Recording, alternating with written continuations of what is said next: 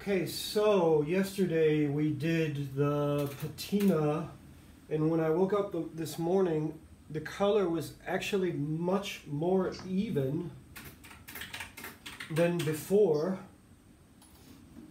and it's because the light was different. So that's one thing to note, depending on the environment that you're working on. If you turn something in the light, you will see that the color kind of changes. Now you may not see this in the camera or in your camera, but trust me, in real life, it's changing because the light is hitting it from a different angle. You're getting reflections from the wall, and most importantly and most annoyingly, the sun is about to come any moment, so we kind of need to hurry up. But we're not really, what we're doing is we're sealing that color, so that patina of, when I woke up, it was really overcast. Now it's sunny, unfortunately, so hold on, I'm just going to put this. So now we need to seal it, and by doing that we're going to create, I've already done one layer, so it's going to look a little bit more yellow. And what we're going to do is we're going to make what's called a dirty yellow, right? So we take our plate,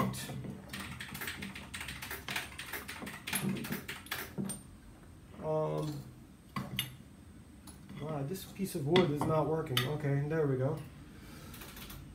Now we're going to take a little splash of alcohol, because remember what I said about making this mixture thick? This is 50-50. This is actually a little too thin. So should be thicker, and the viscosity is something you're going to have to figure out by touch, because it's going to be different. That's thick enough. You want it to be thick enough so you can add alcohol or add color, right? So in this case, we're taking a tiny splash of alcohol, and because we want it to glow, right? We take our eyedropper and just one drop of yellow, maybe two, 1, 2, 3, okay. All right. And because we don't want a pineapple, then we're going to take a little bit of black. And this is black from Hammerl. That you can order it black. Again, like I said, the yellows are great. The blacks are great. It's just Negrosen. You can get Negrosen from Kramer Pilsner.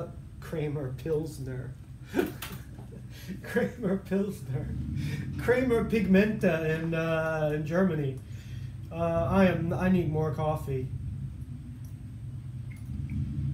So we're gonna add 1 drop of black. I probably should have cleaned my dropper, because the same thing in perfumery, again, in varnishing and violin varnishing and perfumery are the same. You don't want to cross-contaminate your colors, right? I just dipped the yellow eyedropper into but trust me, this black will last you many, many years, right? So then you take the paintbrush out of your hair because you need it. And you kind of mix it in. So I don't know if you can see, this is actually a little bit green, but since we're trying to avoid the orange demon, what do green and red make, right? Brown. Can you hear me? Tom? Yeah, I can hear you. Oh, okay, good. Yeah, I can hear you. Yeah. Another thing, you should do this with more coffee, with a lot of coffee and a fresh brain.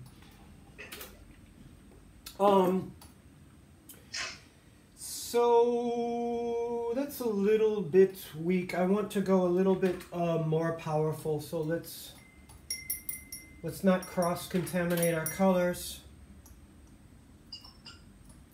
And add 1, 2, 3, 4 drops of yellow. Take a look at that.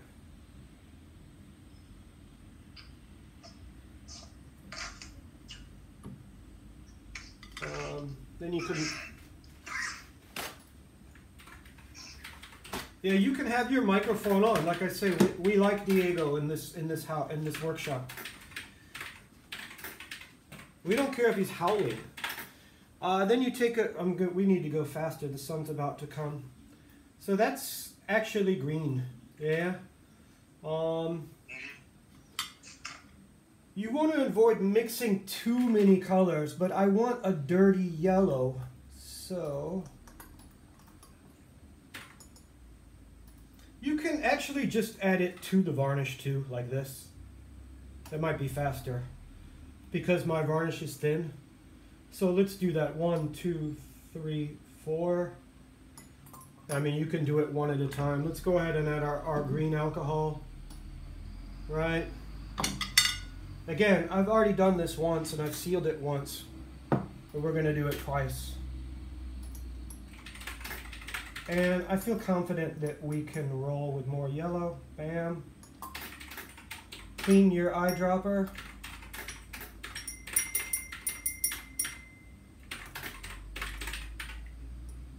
And do 1, 2, 3, 4 black. And then the way I mix it is I just pour it into here. This is going to be my jar for dirty yellow. So you can see that's pretty cool. Some of the color has remained. You got black and you got yellow, right? So yeah, you mix it that way. That's a good way to mix it. Now you want to be careful when you're using Negrosin because it can be a little, depending on where you get it, it can be a little bit sticky, you know? So now, that's pretty well mixed. You'll notice I have a larger brush. I walked to see Jose today and return one of his books that I borrowed. I borrowed a book on lute making, a really great book. And I went and bought a brush and had a talk with him. Every time I go visit Jose Catoria, the great violin maker Jose Catoria, I learn something. Just talking to him, you learn something. I mean, it's incredible. I forgot what I learned, but let's roll. So you see, this is, it's green. I want to go a little bit more yellow. So we're gonna roll quickly because here comes the sun. Do do do do. 1, 2, 3, 4. You can still varnish with the sun. It's just not a great idea.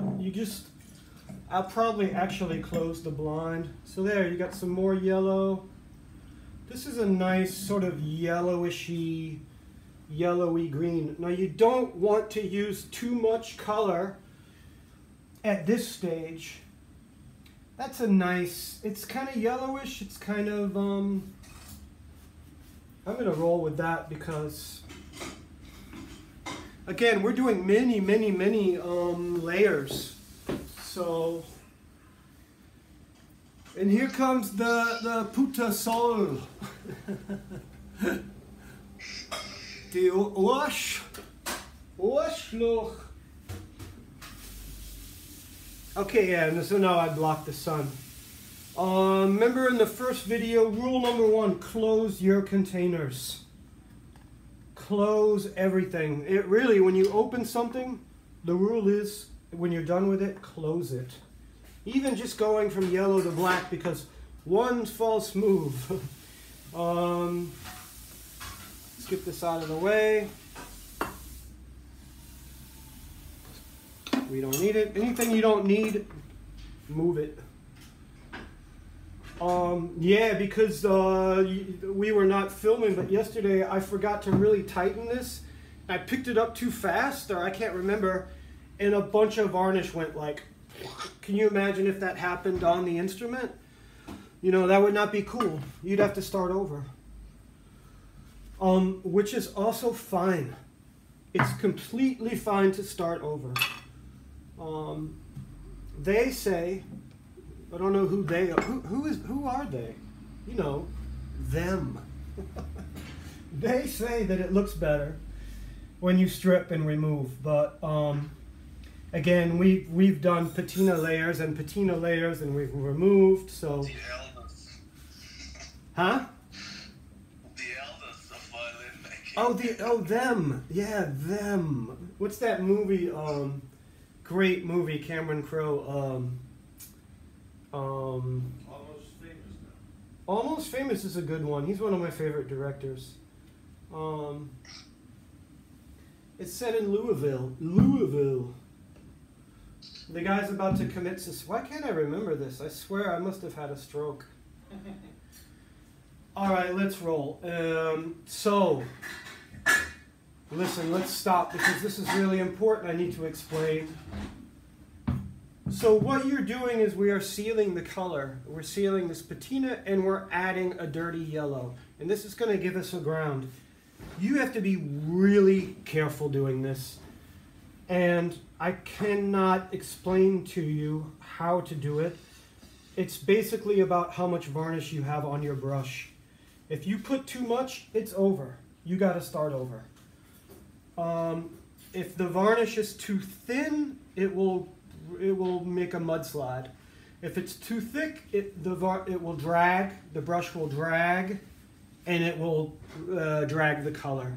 So that could happen right now, and then we're screwed. We got to start over, or we got to retouch. But so I am very, very carefully, and I've gotten pretty good at it. You start with a brush that you let the alcohol dry for maybe a few seconds. Then you're just dipping the very, very tip of your brush in, not the whole thing. And you're patting it on the paper towel. So boom, boom. And you're just barely scraping it across. Very, very carefully. You're starting at your edge. And you're never doing the same spot twice. Never. You'll have a mudslide. So we move along until we can feel that there's no varnish on our brush, which you're going to have to feel that. And then we roll. So it's almost like that I'm lifting the brush. I'm not actually letting the full weight of the brush hit the instrument, you know? Because I want to avoid making a square-shaped, you know,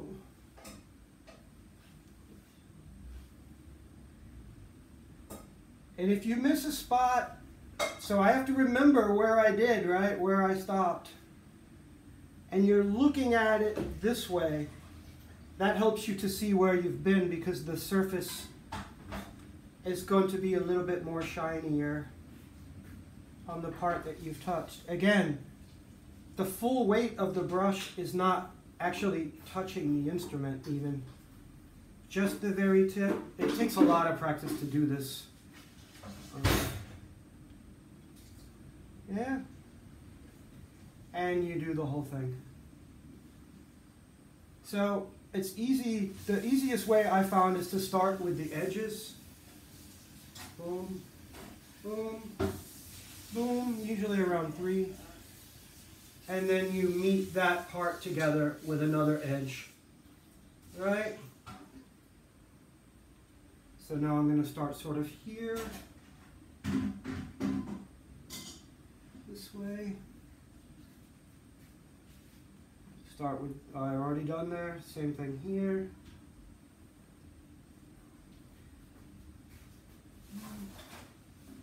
So,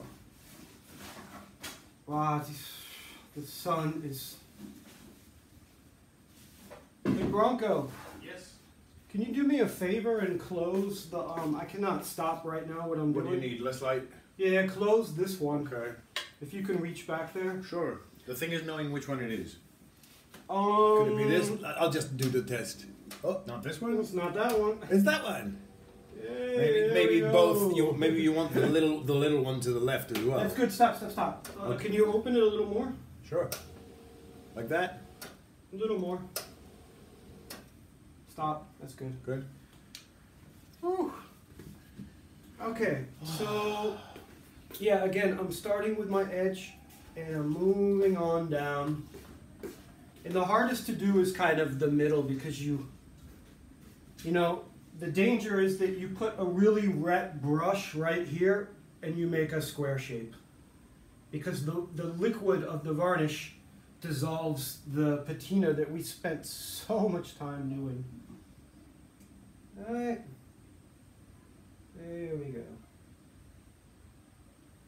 I think I forgot. I can't remember. Did I do this? No. So we do that.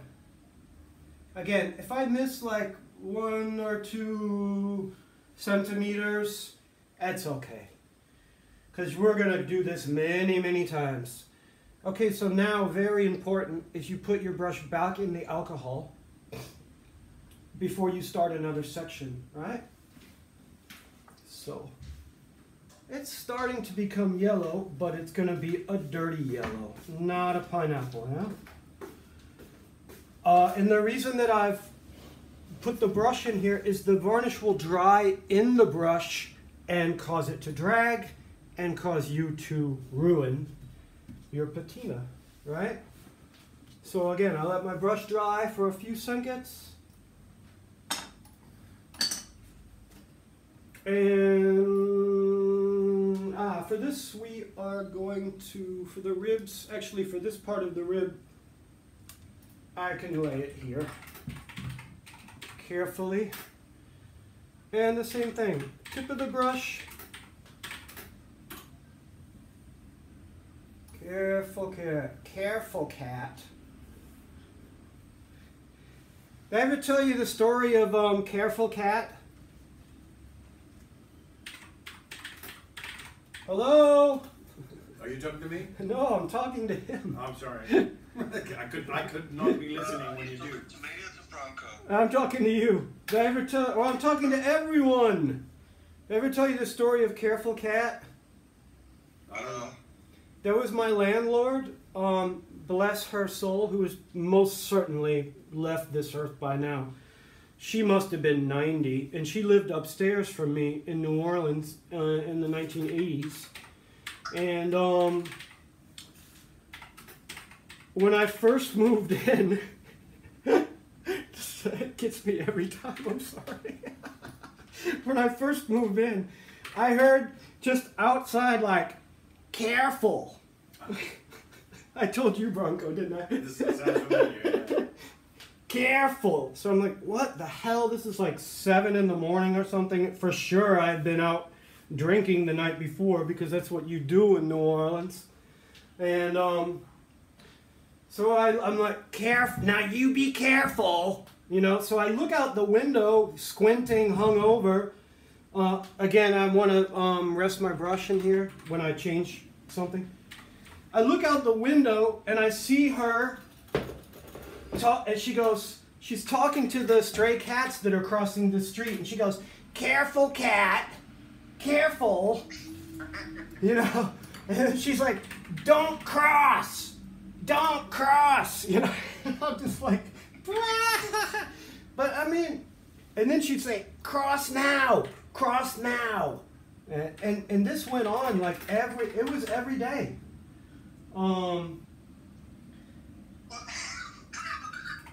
So, yeah, you want to be really careful. That cracks me up. Careful. It really was like that. Careful. I mean, she had such concern. It was really, you know. Yeah, you probably can't see now. Let me turn the. Well, I mean, you don't really need to see, but I've actually got. I've got the instrument just kind of. Yeah. How about now? Yeah, Yeah. I've got it sitting on a chair. This is a special varnishing chair that you can sit your instrument and it will not fall.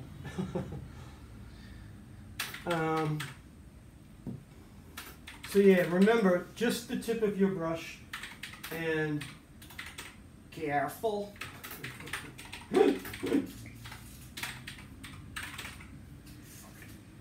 Yeah, I feel bad because I should have her family. She was also kind of annoying, but because she was really needy and the poor thing was just alone, you know. And I think her family kind of abandoned her. She could also be really mean too. She was, you know. But I was just gonna say that maybe they had a reason. yeah, maybe they had a reason, but. You know, at first she'd need a light bulb. I would like, of course I'm changing your light. So I had to change all the light bulbs, but soon I recognized, you know, if I let this lady get her hooks in too deep, I'm gonna be up there every day. Like, I mean, I don't mind helping her, you know, and I did help her, but it started to become where she was gonna, like, you know, take over. You know, like. Where have you been? You know, I just like, you know, I got my own life. I was working 3 jobs. Yeah, poor thing. Anyway, careful. And a lot of people say that now. Mikey, violin maker, he also says it. He's like, careful.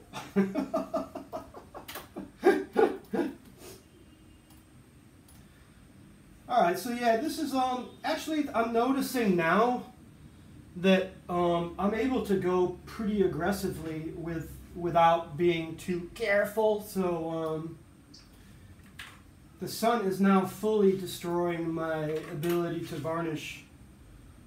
So again, I could feel the varnish drying in the brush, so I put it in the alcohol, and now we're going to roll on the back. Hopefully without the instrument falling over.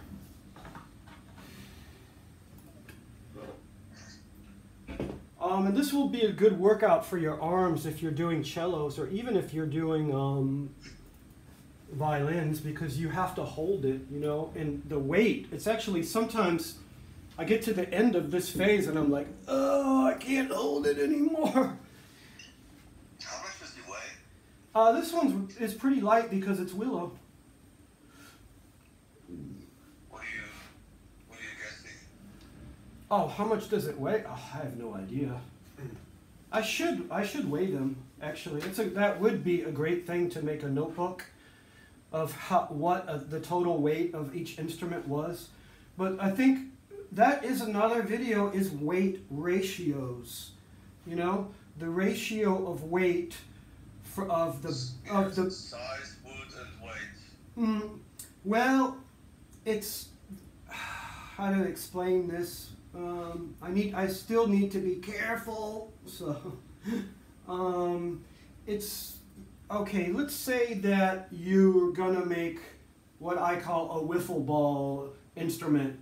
You want to make a violin that's really light, that has a really thin top, not too thin, so where it's gonna crack. Yeah. So you're gonna use really light maple. Maple has different weights and densities, you know. Or look, you would use willow for a violin, but you could use poplar, which is lighter than maple. So you have a really light top and you've got a really light back and you're going thin. And you say, you know what, I'm going to do a really I want a wiffle ball instrument, right? So then you go light. You do a light tailpiece. You do a very light, you do pegs out of low altitude cherry. I don't know. You just do everything light. And you know what that instrument is going to sound like? Can you guess? No, it's going to sound like a dog's ass scraping on concrete. Yeah, that's what it's like. No, it just, It may sound good, it may be a rocket, but I think it's quite possible that it will lack a kind of character and depth in the When sound waves go towards the material, they need some sort of substance Sure, to vibrate, you know, to make the material vibrate. sure, So, yeah. if it's too thin, I guess there's not enough resistance, and it's just wobbly, you know. It's just Yeah. The first time I started thinking about this was when I made a cello very similar to this one, but it was even lighter because it was a piccolo, and I decided, you know what, I want to do a pear wood neck. And that you'd kind of think if you had a willow back and you had I'm trying to remember what I used for the ribs. Anyway, pear is heavier than maple. Not by a whole lot, but it's enough to make a difference. It's enough that the musician will notice. So we're going to stop now with the varnish because the sun is coming. The sun is here. There's no getting around it. But you can see, actually, this is a good time to... I'll very quickly end the topic of weight. This is a whole nother video, I think.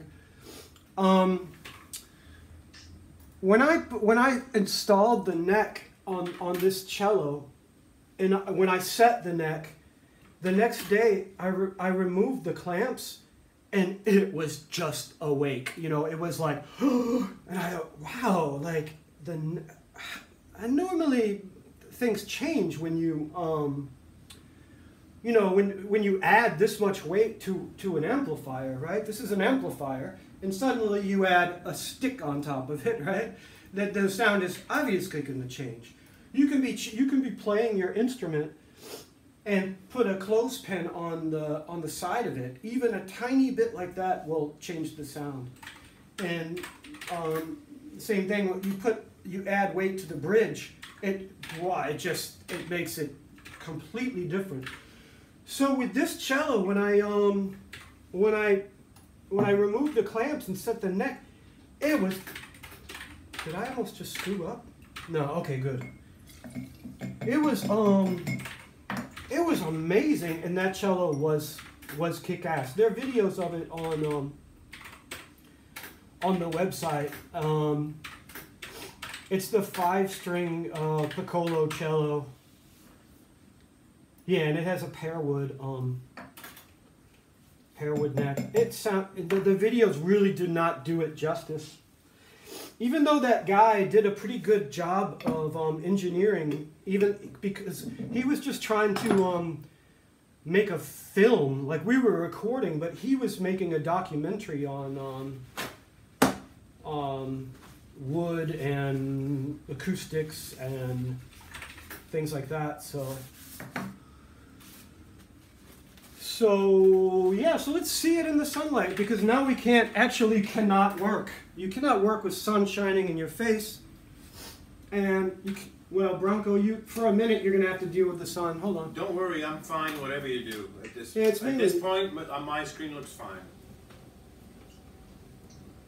It's only later on that it's a problem. Yeah, well, this video is over anyway. We just want to...